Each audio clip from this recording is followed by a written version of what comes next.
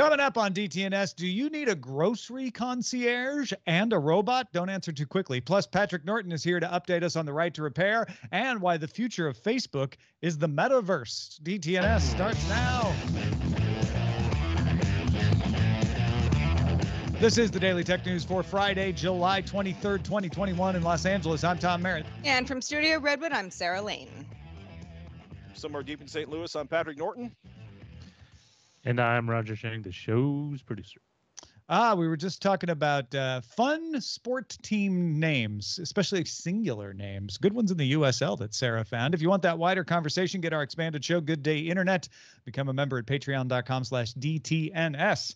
Let's start with a few tech things you should know. Apple added support for lossless and spatial audio features to Apple Music on Android. The update also includes a new automatic crossfade feature, so enjoy Lord's new single spatially. Yes, on your Galaxy phone. IDOS, later IDOS 2, is an iOS app that emulates DOS, like you would have guessed, and has been available in the App Store since 2010, becoming IDOS 2 in 2014. The latest update was not approved because it executes IDOS package and image files, which it's done for a while, but I guess Apple just noticed. Apple does not allow apps to bring in executable code as a defense against malware and piracy. Perhaps IDOS should just make a progressive web app instead. Facebook's doing that. They're the latest, bringing their cloud gaming service to iOS with a web app at facebook.com/gaming/play. Google Drive will now allow users to block other accounts from sharing files with them, designed to prevent potential harassment and spam, also preventing accounts from accessing any files that you have shared with blocked accounts in the past, plus removing any of their past files from your drive. Corning announced it's bringing Gorilla Glass with DX and Gorilla Glass with DX Plus to smartphone camera lenses, having offered the glass composites on smartwatches since 2018. So, they're figuring out how to make them bigger at cost. Corning says it offers typical Gorilla Glass scratch resistance while letting in 98% of ambient light compared to 95% of light let through by traditional anti-reflective coatings. The IT management software company Kaseya announced that it obtained a universal decryptor from a third party for the Revol ransomware that was distributed to its customers following a supply chain attack earlier this month. The company said it couldn't confirm or deny it paid a ransom. Revol, dark web, and clear websites went dark following the attack. All right, let's talk a little bit about robots. Alphabet announced a new company called Intrinsic that will focus on providing software that makes robots easier to use, more flexible, and more affordable. This is one of those Alphabet companies that starts in the moonshot factory and spins out to become its own thing once they think it's viable. Company's been testing automated perception, motion planning, and reinforcement learning. The Intrinsic team trained a robot in 2 hours to make a USB connection. You may say, well, I can do it faster, but that's something that would normally take hundreds of hours of coding. So 2 hours is pretty good for training a robot. Also taught robot arms to build furniture. The impressive part really isn't the what, though. It's the ability to make it easy for companies without their own robotics scientists to implement this. You don't have to know how to program it. It just comes with the ability to learn. You can show off stuff. Intrinsic hopes to partner with healthcare, electronics, and auto manufacturing companies and will be headed by Wendy Tan White, who has served as VP of Alphabet's X Moonshot Factory since 2019 and previously worked on software as a service to make web development more accessible. So this Patrick, is kind of... Oh, sorry. Go ahead. I was going to say, Patrick knows somebody who I think would be very excited at this product if it works as advertised. I literally forwarded this to a friend of mine who spent a big chunk of the last year and a half programming robotic arms to move things in and out of CNC mills and to create this process to speed up their production. If this works, it means yes, good. I want it to work. Please work. Please work. Please don't kill it just as it gets interesting. Not that I get sad about Google killing interesting things. Well, this is, in a previous life, this would have been a Google X company, right? The idea that Alphabet now, as the umbrella company for everything Google, saying we have enough of this robotic stuff that we want to make our own arm, and this is the new brand. Intrinsic is the brand that this is going under. Is I don't know. A significant commitment. Right. Exactly. Yeah. It says good things for stuff ahead. Yeah, Wendy Tan White wrote in a blog post about this that they want to give robots the ability to sense, learn, and automatically make adjustments as they're completing tasks so they can work in a wider range of settings and applications. That's what we're talking about. But also wrote, none of this is realistic or affordable to automate today. This all hints at the potential for intrinsic software to radically reduce the time, cost, and complexity required to use industrial robots. So that implies that they're like, everybody thinks this is impossible, but we think we figured it out. It's also, I think, gives more points towards putting Google in the race to be Skynet. Well, Alphabet, not Google. Well, and also point Alphabet saying everything we're doing is years off. So, if we don't have a win in the next couple of years, don't worry, we're working on it. That kind of thing. That also matters. This is Alphabet doing what it was supposed to do, which is allow the X projects space outside of Google and Google's focus on bottom line to spread their wings. Sometimes they work, like Waymo. Sometimes they don't, like Loon. Well, let's talk about food, shall we? Specifically, groceries. Online grocery options, ever a changing. So here are a couple of new developments to be aware of. Over the next 12 months, Instacart and its technology partner Fabric plan to begin building warehouses for supermarkets that will use robots to gather items and Instacart's workers to pack and deliver orders. Fulfillment centers like this will keep stock and delivery shoppers out of store space. So it's, kind of putting everything over, in one area and generally cut costs enough to be profitable within a year of operations. Sounds pretty good. Instacart not alone here, though. Albertsons and Spartan Nash are also building their own warehouses for online orders at their stores. And Albertsons has partnered with Uber and DoorDash on grocery delivery in the past and currently as well. There are operations that are warehouse only, like SoftBank-owned Puff. Also another company called We, which does the same. But what about you as a shopper? Yeah, what about me? Yeah, exactly. Is anybody putting together some technology to help you on your end and make your life easier? Actually, Tom, the answer is yes. Thank goodness. TechCrunch wrote an article about a German startup called Kitchenful that wants to help you with the meal planning end of things. So with Kitchenful, you choose your type of diet, any restrictions that you might have, low calorie options, gluten, nut allergies, that sort of thing. And it creates a meal plan for you each week. You can review and customize the meals once they're approved, and Kitchenful then creates a grocery order at a partner supermarket near you. Kitchenful makes a little money off of you, of course they wouldn't do it otherwise, for paying for the meal and recipe planning, and a little off the supermarkets for sending customers their way. So everybody gets a little bit of a cut here. If you're asking, do they have any decent grocery stores? Well, it depends on where you live. So far, Kitchenful has partnerships with REW in Germany and Walmart and Kroger in the US. In the US, that's going to cover a pretty large swath of folks who have grocery stores near them. All of this points to a future where your grocery concierge plans your meals and orders your groceries, and a robot packs it all up for delivery and sends it to your door. Oh my gosh, that sounds amazing. It does. I know. I want this. I want Kitchenful to be really good. I don't know if it is, but I want it to be really good at saying, yeah, we know what you like. We know you're trying to keep, your calorie count down here. We know that your wife doesn't like this kind of food. You don't like that kind of food. Here's a meal plan for you to approve. You go through and you're like, nope, actually, get rid of that one and put in spaghetti and meatballs. Perfect. And then it just orders the groceries for me. They show up at my house and I've got the recipes and everything I need for the week. That's great. I love that idea.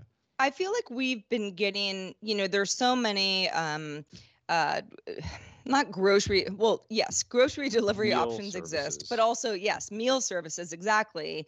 I'm thinking of like Blue Plate or whatever, or Blue Apron, where there's a little bit of a barrier to entry. If you're not much of a cook, then you might say, well, this is pretty great, but I'm not going to end up cooking all these meals. And, some of it doesn't apply to me. Maybe some of it doesn't appeal to me, all that stuff. Kitchenful sounds like the sweet spot that many of us have been looking for. And Tom, you mentioned something like, oh, my wife doesn't like this sort of food.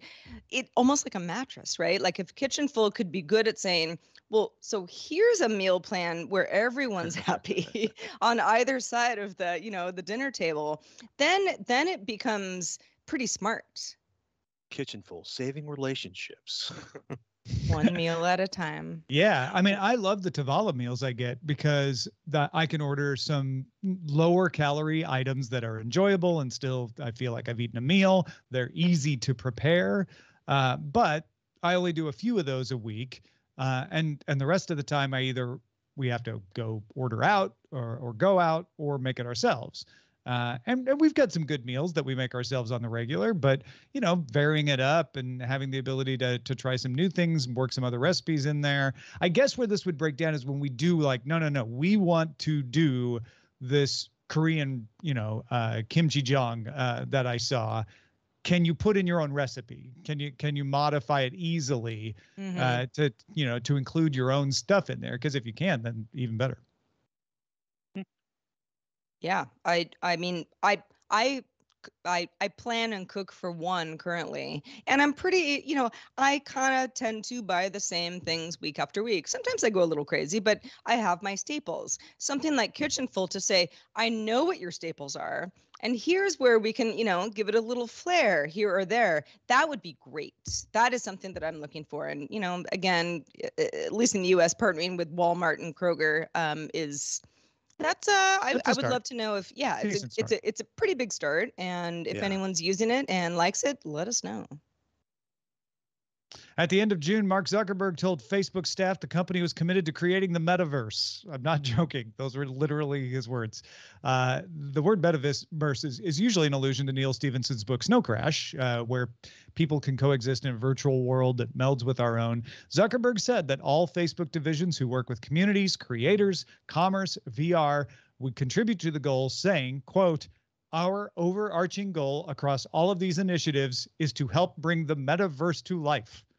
So, what does he mean by metaverse? Well, in the interview that he gave, he cited VC Matthew Ball, who defined it in a popular essay back in January 2020 as 4 main things: spanning physical and virtual worlds, so augmented reality, containing its own fully fledged economy, so you don't have to cash out to work inside of it, fully interoperable. I'm going to return to this one. No matter which platform you use to access it, it works. You have to be able to take your avatar and your goods with you if you switch platforms and still be able to see everybody else, or it's not a metaverse. And run by no single company, which is like the internet. No one company runs the internet. So the metaverse would be a kind of internet. The Verge's Casey Newton talked to Zuckerberg about that presentation. They discussed the things you might expect: 3D concerts, the infinite office where VR lets you have as many screens as you want. Zuckerberg admitted that VR headsets are a bit clunky now, but he thinks they'll get there. And on the way, the metaverse will be, quote, accessible across different computing platforms. So you'll be able to get to it on your phone or your laptop on the way to having better gear to access. And of course, I'll throw in there, you can gather a lot more data about people in VR, like how they're standing, what they're looking at, for how long. Zuckerberg didn't talk as much about that, saying only, quote, there will be privacy questions and there will be intellectual property questions. But on interoperability, Zuckerberg said he really hopes it's all going to be interoperable. That's what he believes it should be. But he warned, and I quote, "I think sometimes people may be a little idealistic about assuming that this will develop in a certain way. You're going to have some companies that are trying to build incredibly siloed things, and then some that are trying to build more open and interoperable ones." Which makes me wonder, which one will Facebook choose to be, Mark? I mean, yeah, go ahead, Patrick.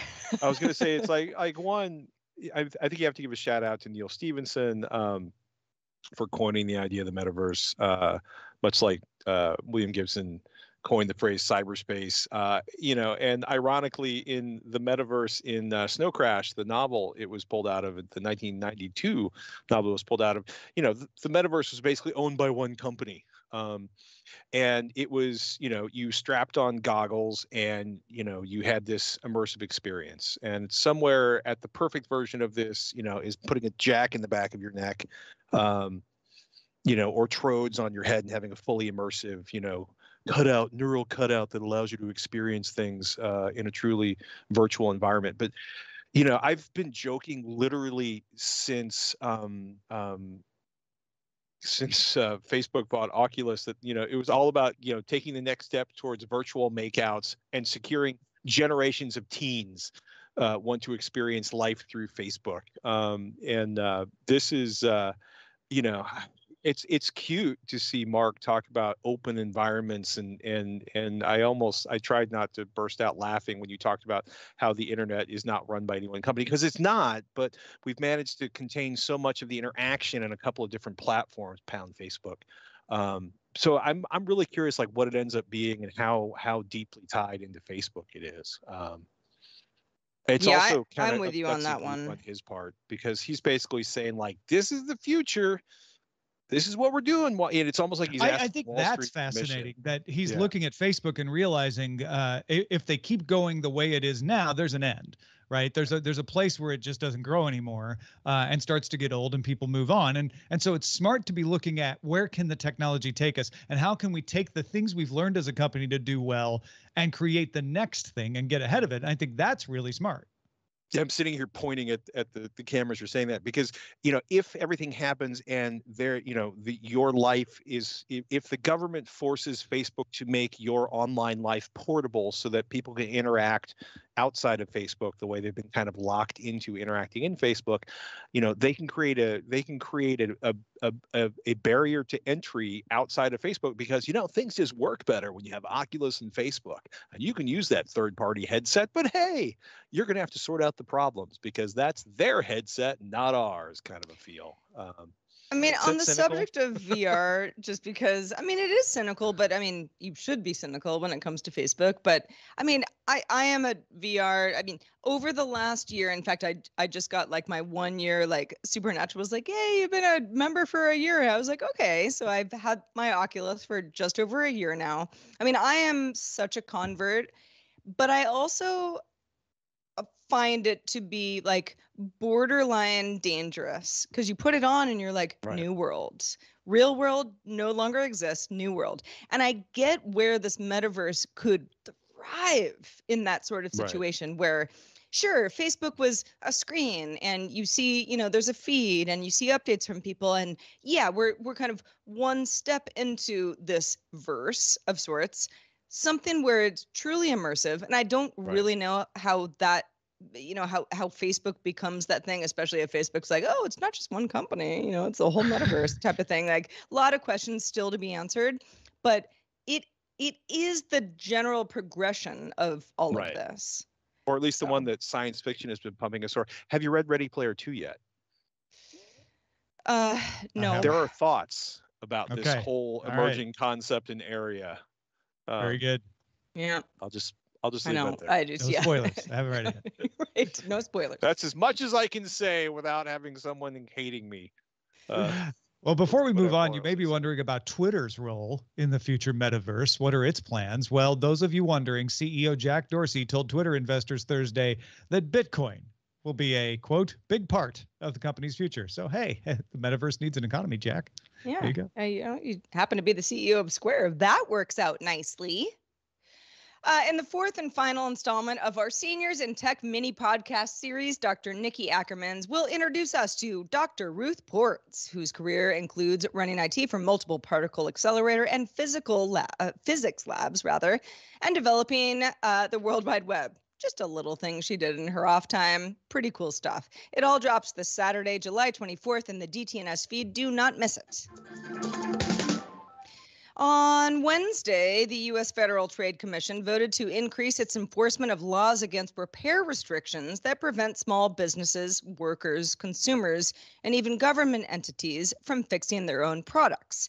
The FTC said specifically it will target repair restrictions that violate antitrust laws enforced by the FTC or the FTC Act's prohibitions on unfair or deceptive acts or practices.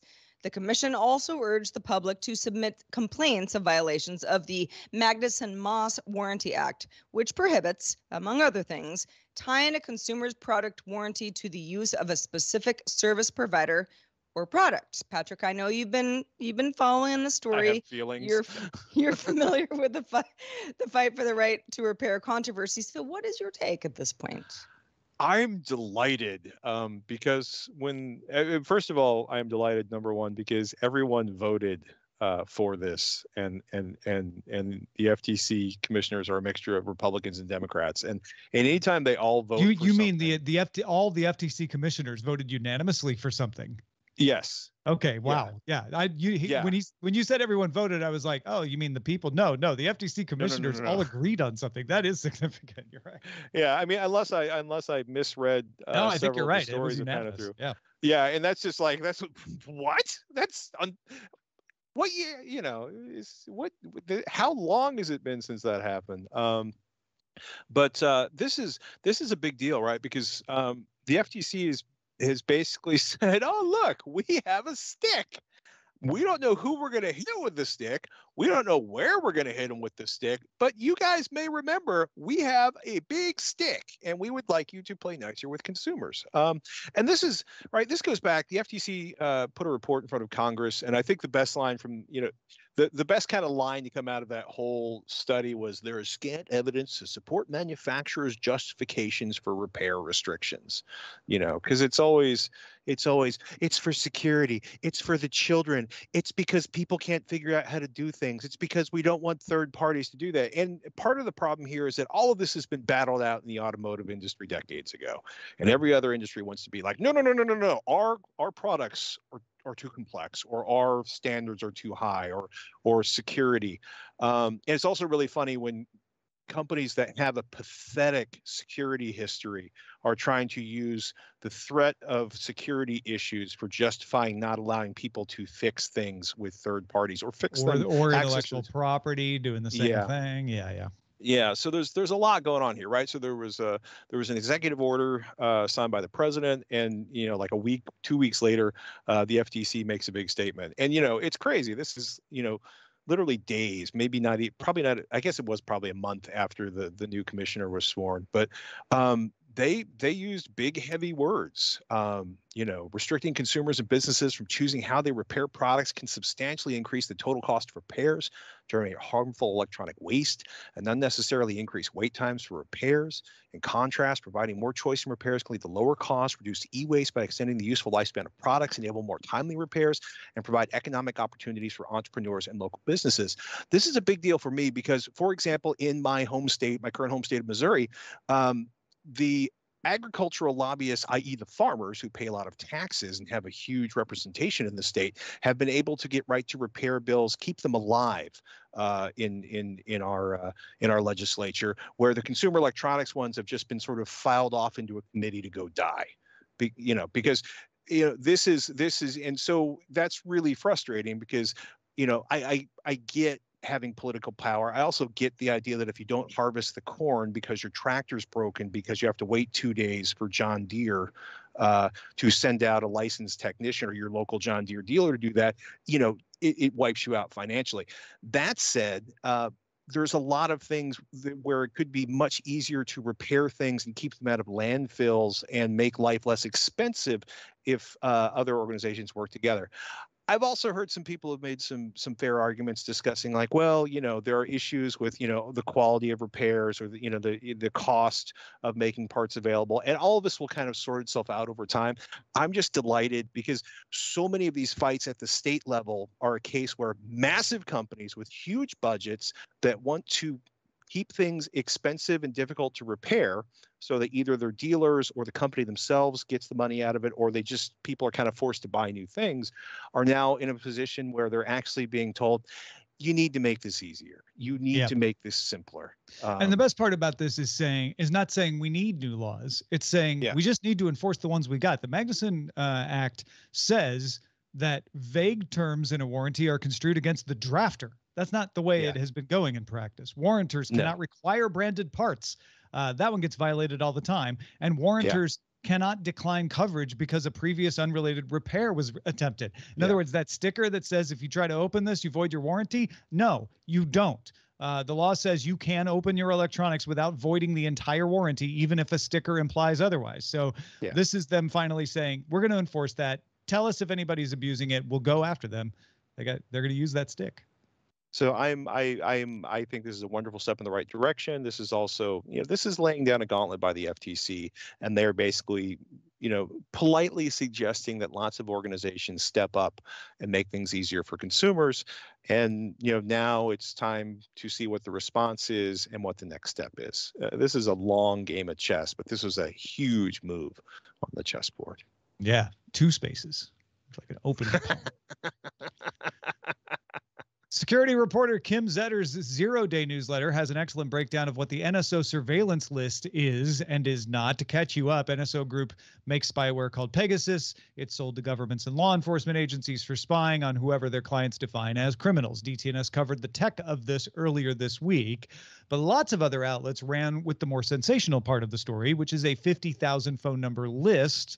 And that list includes phone numbers for several heads of state, journalists, CEOs, other big names like that.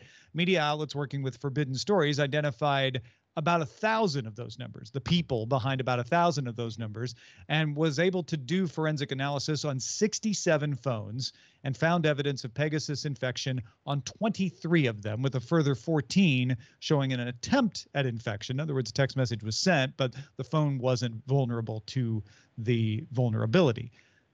That's 0.07% with at least an attempted infection that they found of the 50,000. Could be more, but that they found, it's an incredibly low percentage. NSO Group denies knowing anything about this list. They say, we don't even know where that would come from, who it would be from.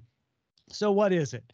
Zetter says one of the best possibilities is a database from an HLR lookup service. HLR stands for Home Location Register. It's a service that can verify if a phone is on and what region it's operating in. Now, before you say that sounds creepy, that would normally be done by a business wanting to send an SMS, maybe a marketing message or something, and you only want to pay to send messages to active phones in the area you're doing business. You're an LA car dealer, and you want to make sure those phones are legit on, they're not canceled accounts, and they're in LA. And it's relevant. Yeah.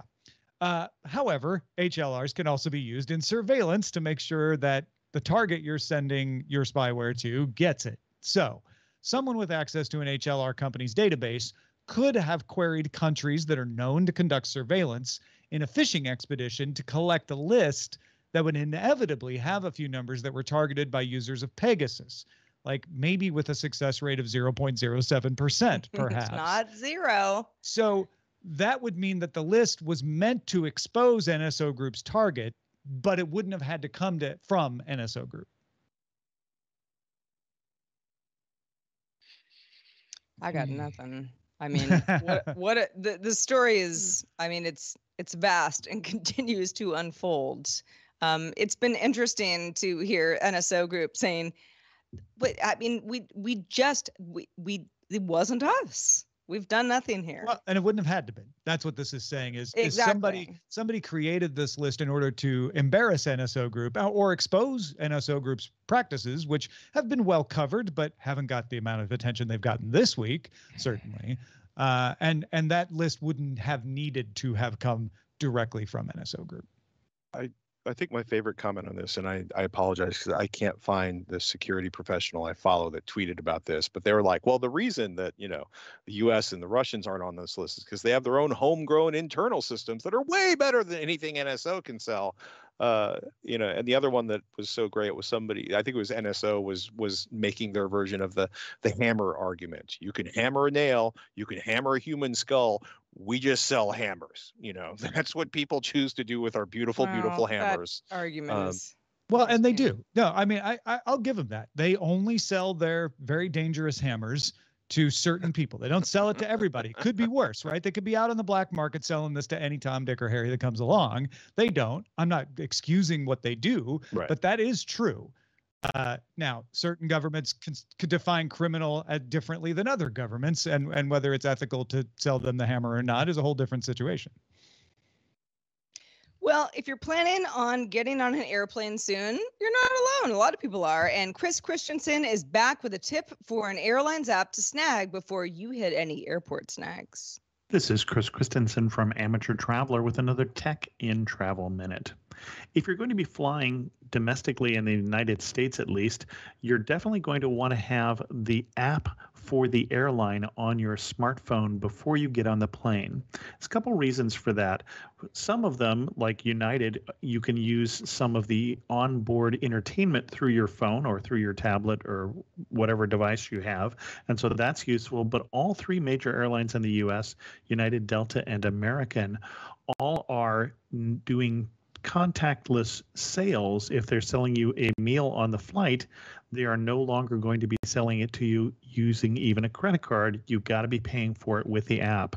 So you have to have the app and you have to have your credit card in the app so that it knows about you if you want to purchase something on the flight. I'm Chris Christensen from Amateur Traveler. Put the app on the internal server that serves your Wi-Fi. Some airlines do that, and I commend them. But come on. Like, make it easy for people to get your app so they can spend their money, for goodness sake. Yeah, right. All right, let's check out the mailbag. This one comes from Mad Geek. This was actually a tweet in response to our Daily Tech News Show Twitter account from our Wednesday show with Scott Johnson. Mad Geek says, quick feedback on Netflix. I think AR, excuse me, Netflix gaming is what Mad Geek is referencing. Mad Geek says, I think AR might be well in the cards if building games off of IP, pointing a phone camera at a screen and seeing what shows up. If you need a camera to identify one of 4 possible screens, for example, easier to do a who's that? Sort of a Trivial Pursuit game, or Jackbox type games. He also says, sorry for brief points, but this is just Twitter. Yes, Mad Geek, we get it. And we appreciate your lead speak. Yeah, no, I love Mad Geek's take on this, which is it makes perfect sense to give an AR game that you play with your phone while you're watching Netflix on your TV, right? And it becomes a companion game, not just something you play later to extend the experience. I love that. Yeah, I know. We keep trying to come up with ways where this is going to make sense for Netflix going forward. Pat, do you have thoughts? I feel like every 10 years or so, a couple of things happen. One of which, and YouTube was talking about this, last week, how they're going to allow people to one-click order from certain YouTube channels at this point. Because I remember when people were doing that 20 years ago, or trying to do that on satellite television systems. 2, I just want to pay attention to my delete expletive show, and I can see where you could create something. Don't where have the phone to use isn't. the game. I know, but they're going to do something where I have to use the game to get some pivotal plot point. If they do that, they'll upset so many people. I doubt they would do it. Can you imagine being like, do you want to know what happens at the end of Ted Lasso? Play this game. No, do not do that. Get your torch, Sarah. We're marching on whoever's house made that decision. It's true. I know. I'm curious for everyone. It's true. It's true. Also, if you have Lasso Day. Yeah, I know, right? That's what I'm doing my Friday night. Yay, sushi for all. If you have ideas, feedback, questions, comments, anything that we talk about on the show, we'd love to hear it. Really helps us out. Feedback@dailytechnewsshow.com is where to send that email. Also, shout out to patrons at our master and grandmaster levels. Today, they include Mike McLaughlin, Miss Music Teacher, and James C. Smith. And guess what? We got a couple brand new bosses, Robert L. Rasheda and Russell Teixeira. Both started backing us on Patreon. Robert and Russell, you are the Friday champs. Robert and Russell are our new most favorite people for joining the rest of our most favorite people who are our patrons. Thank you, Robert and Russell. You guys are the best. Yeah, Robert and Russell, if you happen to be watching Ted Lasso later today, consider us hugging you during that. Maybe playing darts. I don't know. Your choice. Yay. Also, thanks to Patrick Norton for being with us today. Patrick, where can people keep up with everything that you do? Just go to twitter.com/Patrick Norton, or please subscribe to AVXL at avxl.com, which is the podcast on home theater and audio I host with Mr. Robert Herron. Oh, and it's a good one, too. Anything AV related, you cannot miss it. Folks, we are live Monday through Friday on this very show. 4:30 p.m. Eastern, 20:30 UTC is when we are live. Find out more at dailytechnewsshow.com/live. Tom's working on Know a Little More on Monday. We will be back with Rich. Hope you have a great weekend. Talk to you soon. This week's episodes of Daily Tech News Show were created by the following people: host, producer, and writer Tom Merritt, host, producer, and writer Sarah Lane, executive producer and booker Roger Chang, producer, writer, and host Rich Straffolino, video producer and Twitch producer Joe Kuntz, associate producer Anthony Lemos, Spanish language host, writer, and producer Dan Campos, news host, writer, and producer Jen Cutter, science correspondent Dr. Nikki Ackermans, social media producer and moderator Zoe Detterding. Our mods, Beatmaster, W. Scottus 1, BioCow, Captain Kipper, Jack Shid, Steve Rama, Paul Reese, and Matthew J. Stevenson. Mod and video hosting by Dan Christensen. Video feed by Sean Way. Music and art provided by Martin Bell, Dan Luters, Mustafa A., Acast, Creative Vast Arts, and Len Peralta. Acast ad support from Trace Gaynor. Patreon ad support from Stefan Brown. Contributors for this week's show include Scott Johnson, Justin Robert Young, and Patrick Norton. Guest on this week's show was Andrew Heaton. And thanks to all the patrons who make the show possible. This show is part of the Frog Pants Network. Get more at frogpants.com. Diamond Club hopes you have enjoyed this program.